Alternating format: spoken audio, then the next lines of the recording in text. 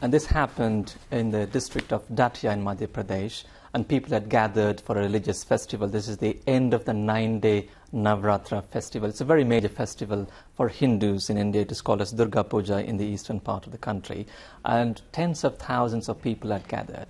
And we are getting conflicting reports on how this stampede actually started. One report said because to control the crowd, the police resorted to baton charge, and that triggered the stampede. However, the police denied these reports, and they said there were too many people on the bridge. There were rumors that the bridge might collapse after being hit by a tractor, and that started the stampede.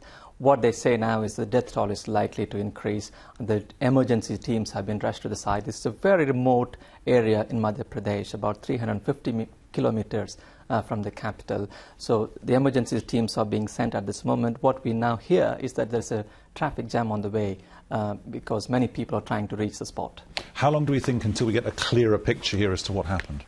It will take at least a couple of hours before these emergency teams can reach there and assess the situation. There's also one more thing. Many people have jumped into the river to avoid this stampede, and we are not sure whether these people managed to swim ashore or the banks or still washed away by these rivers. Police are saying some people might have been killed while jumping into this river.